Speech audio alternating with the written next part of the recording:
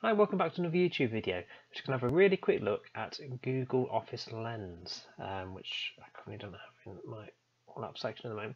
So basically, this is an app for taking pictures or looking at things, and Google gives you information about it, and it works really, really well.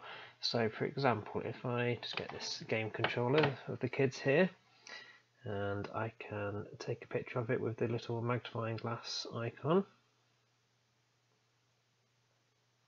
and it tells me, there we go, it's a little bit slow, it's come up with some information about PlayStation 4, so it's not got that quite right because it's not a PlayStation 4 controller.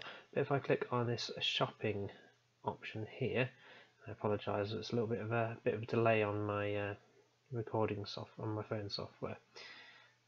Just try and line that up a little bit better and take a picture of that then. Eventually, hopefully, just bear with me, there's a slight delay, and there we go, it's come up with the exact controller. It tells you where you can get it from, how much it costs. We got a little bit cheaper than that actually, maybe it's not quite the same controller, but very clever. It's got an option on there for if you're dining and you want to point at dishes on your menu. Obviously I haven't got any of those to hand at the moment. Excuse me, it's got a text option, so if I happen to have some text to hand,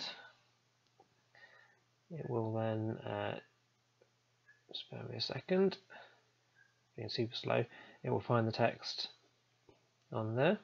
It says text found an image, I click on select all and it actually puts the text on the app.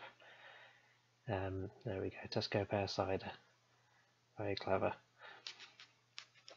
And then the other thing you can do with it as well is it will translate different languages as well. So I've got a leaflet here just from a cycle helmet from Decathlon.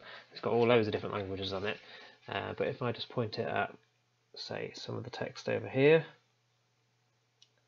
hopefully, if it's working,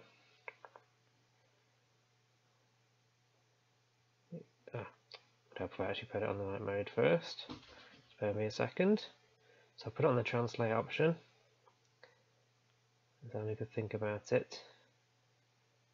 This might not work, but there we go. Fantastic, look at that. So it should come up on my screen in a moment. There's just a little bit of a delay. There we go.